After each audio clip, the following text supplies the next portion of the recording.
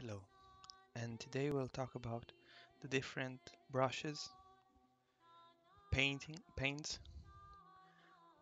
pigments, and all the other things that I'm using on making an icon. And as the first thing is first, we used to draw an icon first, and then proceed to the different brushes. As you saw in my previous videos, um, I used to draw icons with a yellow ochre, and this is the one that I'm using. It's a Mars yellow. It's from My Mary, and I use this with a little bit of white and a little bit of yellow. This is a simple yellow, and I used to make the draw for the icon, the sketch. And the different brushes that I'm using, it's gonna be like that. Those are the ones that I'm using for uh, the all other things, but not faces. So like vestments, the surrounding, uh, different mountains, or anything like that. And we'll count them like that. We'll put them like that. We have those brushes. There are two brushes that I'm using for different vestments or clothes. And those two, the big ones, are the same. I'm using them to give the different layers. You have to mix the water with the color so that you will have a very diluted color. And after that, I will proceed on doing different layers of colors until I get to the final step. And those three here, they are from Tintoretto, most of them. I'm using them to get the lines. So as you see, they are pretty, they are little, they have a little bump. Wait, having troubles with the focus. Those are the pencils that I'm using, the brushes that I'm using for the vestments. You will have a link in description for them. And as for those are for portraits. Most of them, they are um, from Da Vinci, and I gotta say that I have like three of them. I had them like for 3 years. Those three ones. I had them for quite a long time, and they are very, very, very good. Yeah, this is good. So you can find them in any shop. I will put a link in description where you can find them. They are Da Vinci Maestro. Yeah, Master Da Vinci. Because Da Vinci has different quality types. I think there are three.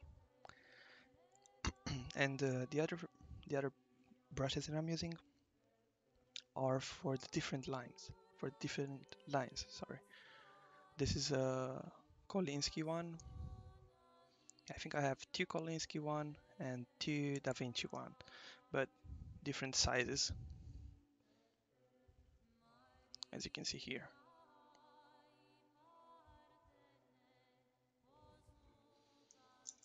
I'll put a link in the description for every brush that I'm using. And I don't know but I'm pretty sure that you can find them in any country because there's a lot of painting shops and you can find them. This area, it's about gold. It's about the varnish that I'm using. It's about the preparing the wood for the gold and the different things that I'm using for getting the icon done. The last part. So the pigments and the different brushes, those are the ones that I'm using for actually painting the icon, and this is the more technique area for getting the icon ready. Here I have two brushes that I'm using to apply uh, the dewaxed Shellac. This is the ones that I'm using. Okay, and this is very good to get a thin layer before you put a gold, so you won't have any big scratches in your icons area, and to prepare the surface for the gold. And you gotta, as you see here, this is a Da Vinci. It's a synthetic one. Wait, sorry. Okay, again. It's a synthetic Da Vinci, and it's very soft, and it's very good because with this layer you have to get a soft brush in order to not have the I don't know how to say, sorry, the trace, because if you use a hard brush, the hard brush will leave a trace, so you don't need that. You need a thin and soft brush for that, and I'm using this one for bigger areas. This is from Divolo, and it gotta say it's a new one, and it's quite okay. It's good. After you prepare the wood for the gold, then you will use the gilding paste. And here we have two different gilding paste. They're different, very different. This is for 15 minutes. It's from Pebeo, and I used it a lot, and I had the best results with it. It's a very good gilding paste. Again, so it's from Pebeo. It's pretty good. And the other one, it's a Mixtion, yeah, gilding paste from Charbonnel. This is a French one, and yes, it's a very good one. It's a very good one. But this it's for 12 hours.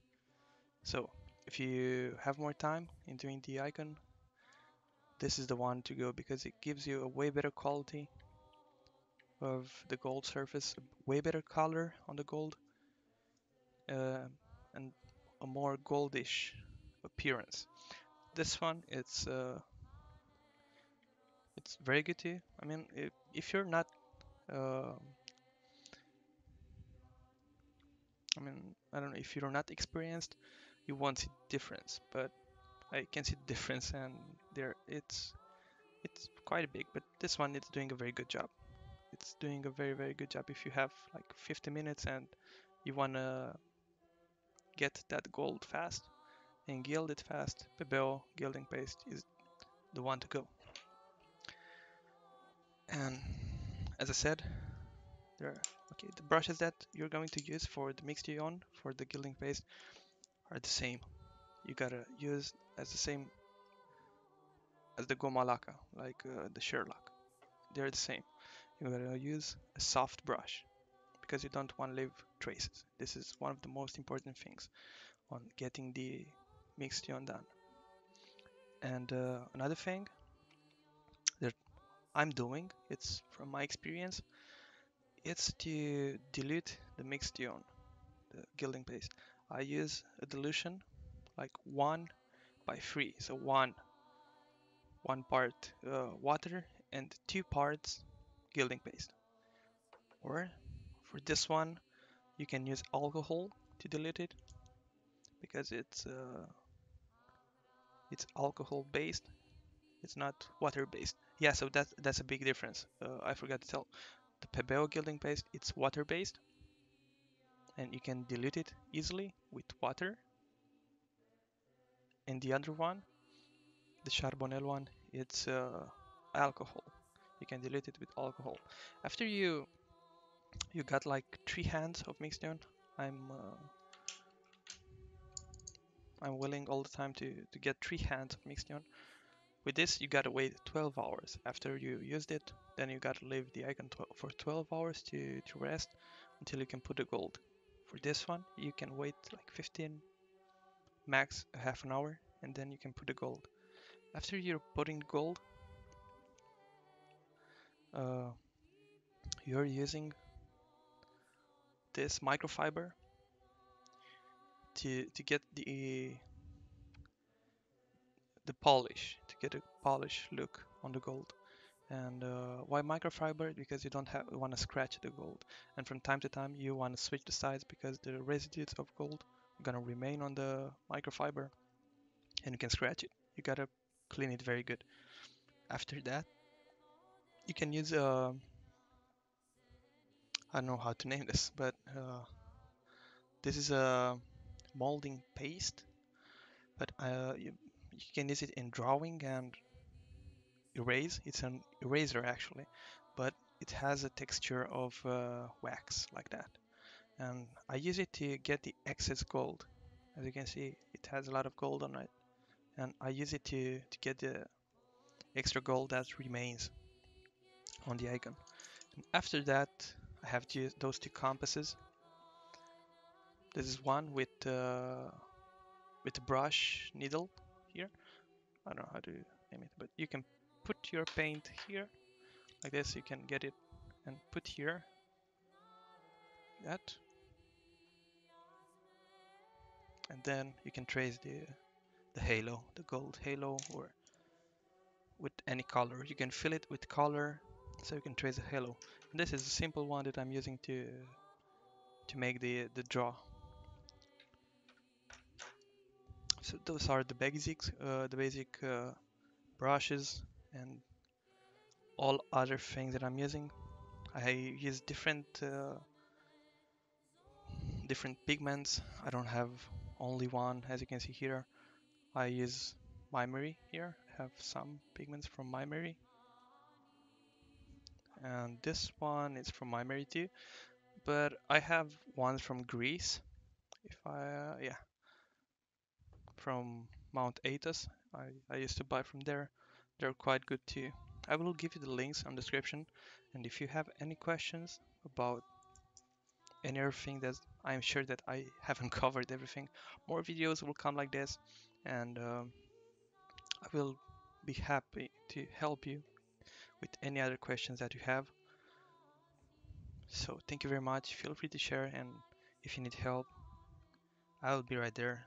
You can follow me on Facebook on Byzanticon, or you can follow me on you can give me a private message, and I'll be happy to help you. God bless you.